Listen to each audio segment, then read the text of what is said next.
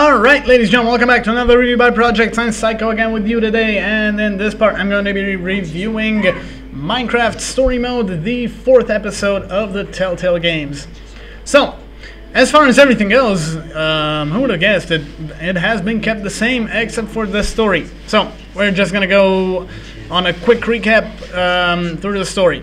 So, everything starts off with the group running away from Witherstorms, and finding out actually, and Ivor telling them what actually happened to the Order of the Stone and how they actually defeated the Ender Dragon, and the group finding out that it was actually a fake.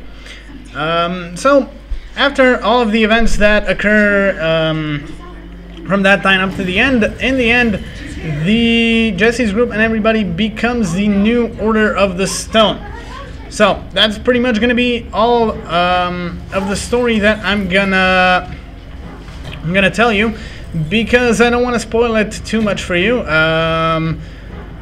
As said before, in all the previous reviews, the graphics have been kept the same in a Telltale style with Minecraft graphics, and the gameplay is kept on a point-and-click basis, with some actions that can be performed during the story plots. And as said, all of your decisions actually have an impact on the game, on how the story will resolve and everything, and and what kind of ending you will get. As said, the base of the story pretty much remains the same.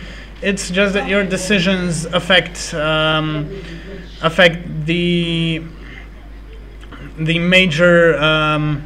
major plots throughout the game.